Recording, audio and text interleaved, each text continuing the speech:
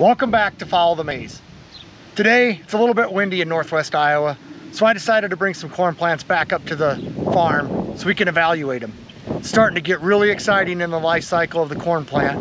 We're starting to build some of those components of yield, so let's review what those are and what we can do to manage that crop as we strive for the highest yields possible in our fields.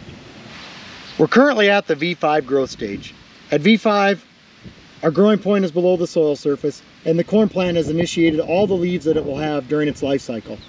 It's also initiating its ear shoots. The ear shoot development at this stage is extremely important because we want to minimize any stress that could cause a reduction in the number of rows around. During ear initiation, we want to minimize any stresses.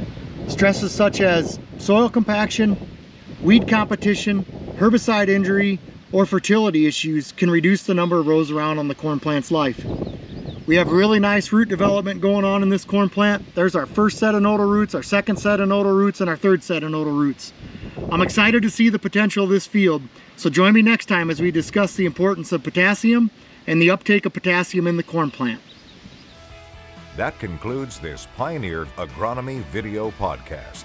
Visit our page on pioneer.com and follow us on Twitter and Facebook for more agronomy insights.